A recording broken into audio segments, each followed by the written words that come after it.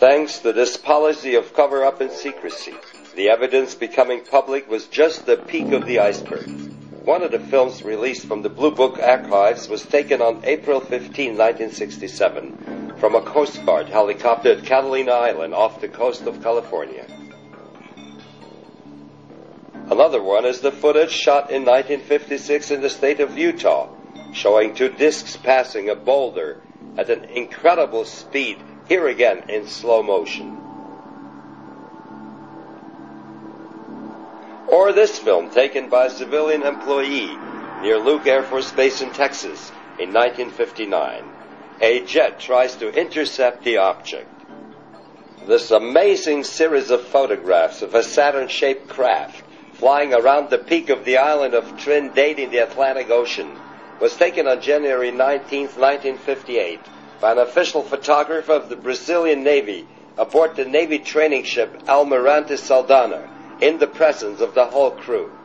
After the official analysis proved the object to be at least 120 feet in diameter, the Brazilian President Juscelino Kubitschek presented the pictures personally at a press conference on February 20th, 1958. Not before 1985 did the National Aeronautics and Space Administration release UFO footage taken by their astronauts in terrestrial and lunar orbit. This film was taken in 1956 by astronaut James McDivitt aboard Gemini 4, one day before he photographed the cylindrical UFO in Earth's orbit, one day before the historic landing on the moon on July 20th, 1969. The Apollo 11 crew filmed these two luminous objects in lunar orbit. On an Apollo 12 film, a bright object flies about the lunar surface at great speed. Let's magnify it and analyze its flight pattern. Here, a dome-shaped disk of obviously giant size hovers next to the moon. And here it appears that two UFOs have landed on the lunar surface. When we magnify it, we recognize further details. Do extraterrestrials have bases on the moon?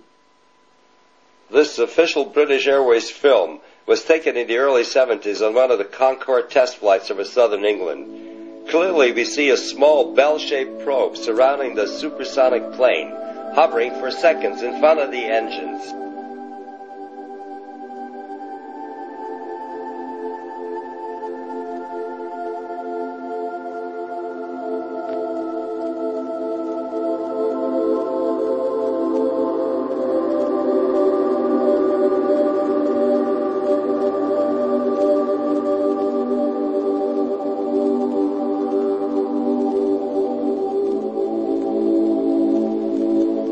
Also, in the once Soviet Union, the UFOs created much attention.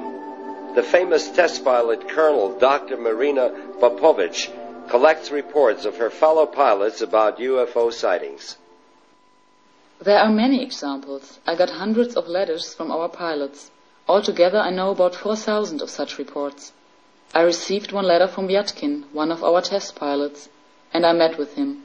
He flew one of our MiG-19 jet interceptors when he had a strange encounter. He had just reached an altitude of 15,000 feet when he had the impression that his aircraft collided with something and started to spin. The MiG-19 is a very strong aircraft. The pilot went further down and tried to win altitude, but again he was pressured down. He tried it a third time when he saw a beam, a silverish beam, coming from a large object, and he realized it was a UFO. He turned around, flying a circle, and went in for landing. He was very emotional after that.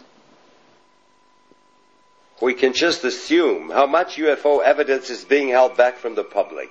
But we get quite a good impression when we study the latest events on the Caribbean island of Puerto Rico.